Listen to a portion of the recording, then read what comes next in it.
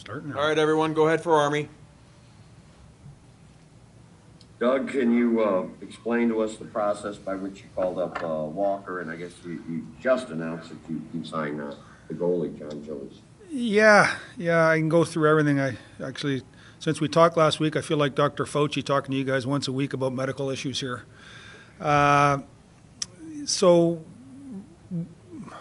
Gillies is called up because Husso is out with a lower body injury and Wallman's out with an upper body injury. They're getting tested today, so we'll have an update on them on Friday when we get all that information. Back sort of for cap issues, both of our remaining goalies, because of their structured contracts where their bonuses take them slightly over $850, we had to sign somebody that was making $850 or less. So Gillies was playing in the American Hockey League on an AHL contract. We signed him. He'll be in tonight and be ready to partner tomorrow with Lindgren, and we'll just take it day by day from there to where Villy is, and we're hoping to get Bennington back early to late next week. With Walker, because we played short last night, we were able to bring up Walker for today's game. But because of the rules, we got another injury. We have to play short again tomorrow. And then if we have no injuries, we can be back to full strength on Saturday. So as of now, it looks like we have to play short again tomorrow because of the way the CBA is written. On the COVID front, it's been obviously a slippery slope for us right now of our with our minor league team inactive because of COVID. We have 13 employees down there with COVID, 8 players. So when you look at our current roster right now of eligible players that could play hockey, 25% of our groups has COVID right now. So it's just we're working through it. We're trying to do the best we can to put a product on the ice that is competitive. Obviously, I tip my hat to the guys what they did last night against a very good Florida team. Really, what they've done since the COVID has hit the guys on the last road trip, I think they've done a heck of a job. Doug, just to clarify, when you're talking about Springfield has 13 employees plus 8 players. No, 13 employees including 8 players. Between coaches, trainers, and players, 13 total. Okay, 13. Yeah. Okay. Doug, can you update us on Robert Thomas and David Perron? David Perron is still day-to-day, and same with Thomas. They're both getting more tests done. Neither of them are going to certainly play tomorrow. So the emergency rules, Doug, they didn't allow you to call up like 2 forwards and once that you played. No, it was. It's obviously I find it strange the way it's written that we played short last night. They allowed us to bring up a guy so we don't have to play short 2 games in a row, but because another guy got hurt, we can't recall 2 guys. So let's say somebody gets hurt, we'll have to play short. We'll have to play short until we go through a game where someone doesn't get hurt. Doug, similar question. The rules are what the rules are, but it just seems strange that your third goalie, Hofer, can't be called up because of his contract. Is there any explanation or reason why that $850 max is in place, or any understanding of that? Well, it was done in the last CBA to, so you didn't have to play short. I think obviously the COVID situation has changed everything when the league treats COVID as just like a normal injury, and so it complicates things. Are you kind of learning this as you go along, or did you already well versed in all these rules as to what would have to happen in this situation? I would say I had general knowledge of it. It's like anything, you when it affects you, you dig in deeper. Like the rule last night, I thought because we played short and we got an injury, we would be able to call up, 2 guys I was told that that's not the case last night after. Again, this is all new. Right now we have nine players in St. Louis out. So it is what it is. You sort of learn on the fly. Again, I think it stems back to the injuries that we have and plus the COVID and COVID's treated like any injury. Some guys can play through injuries, but obviously the league doesn't allow you to play through COVID. So what was it Doug, like go ahead, Tom, sorry. So like last night when Husso gets hurt, or is that like almost the worst case scenario, knowing what's going on? Yeah, it wasn't good. I called Charlie after the game. I said that had to be the easiest win he's gotten in his NHL career. But it is what it is.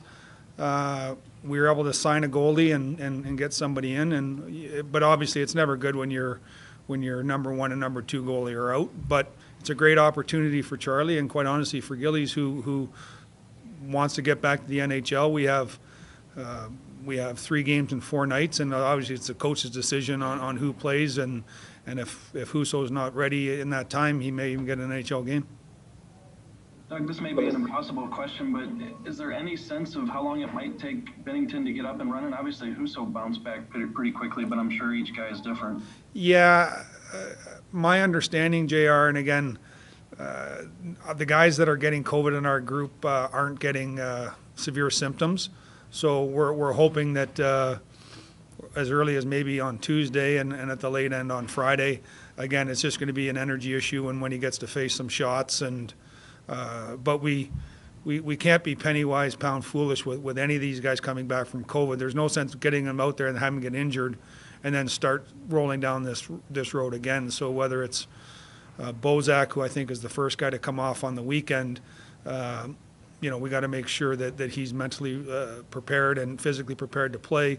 I think Husso took a couple extra days and Krug jumped right in. So again, it's just an indication of where we think they're at. And again, we don't want to put someone in a difficult spot. It's that's the issue right now. We're taxing, not just 18. Now we're taxing 17 players on back-to-back nights, and we don't want to then put a guy in there and if he's not prepared to play, lose him for that game and maybe longer. Doug, so even with Walker, you're a player short on Thursday, and then what happens on the weekend? Are you still a player short? Are you hoping Bozak or one of the injured guys will come back? Yeah, yes, we're hoping like it. JT, if nothing changed, if nobody else was healthy, and we don't have any injuries Thursday, because we play short, we can call another guy up from the minors. But if we play tomorrow and someone else gets injured, that player has to sit out. We can call another guy up and still have to play short. Is that about as clear? Is that about as clear as mud? It's very confusing as your head exploding with all this, and I know you've been through a lot of stuff in your career, but it's pretty amazing. Yeah, again, it's the COVID aspect of it that is a little bit different for all of us right now, but just because it's not long enough to put a guy on LTI, but it's 4 games or 5 games, and when you get multiple COVIDs and then you add that on to the 6 injuries that we have, it's a lot of money that, and it's a positive thing. It's a positive thing that we only have of our 6 skating injuries, only 2 are on LTI. That's not a negative because that means they're hopefully going to be back sooner than later. But it does handicap what you can do. Doug, no fault of putting Perron on LTI. He's just too valuable to commit to putting him on the sideline for that long, right? Yeah, like if we get closer to it, but right now to guarantee he has to miss 10 games is too big of a stretch to pull somebody up for this situation. He's too valuable, yes. Doug, I almost hesitate to even ask just because of what you guys are going through and gritting out wins like you did last night, but just how do you look at this team big picture after 25 games, even if you can do that? I don't even know if you can make a fair evaluation. Yeah, I think what we've tested our depth. I think it's great to see how Brownie's come up, the work that he put in. It was a whirlwind training camp for him. He starts in Ottawa, ends up here, gets a game or two.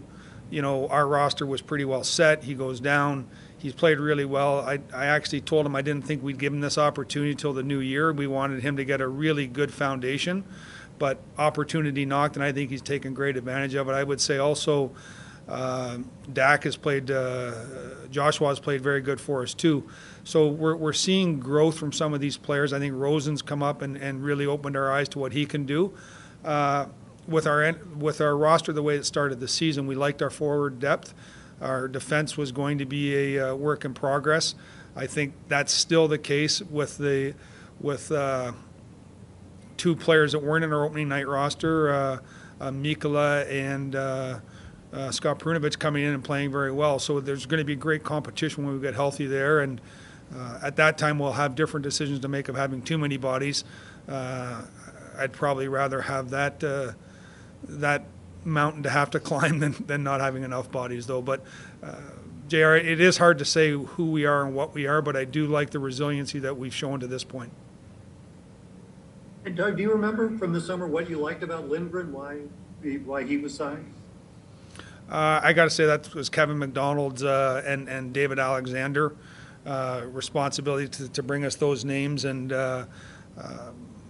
so I got to say, I didn't spend a lot of time watching tape on him. I left that to David, and we had a list of goalies, and he said he was the one that he recommended we sign, and so we did.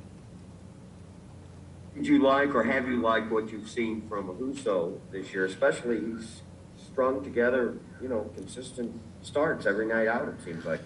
Yeah, well, obviously we were excited about the way he had played up until the injury.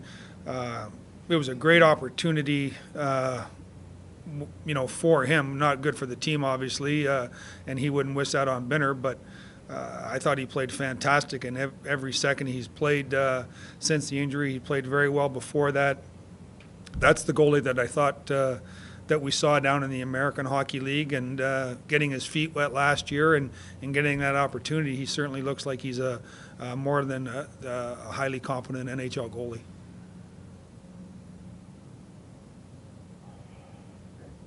Is that it, guys? Sounds like it is. All right, fellas, thanks. Take care. Thanks, Harvey. Thanks, Doug. Bye.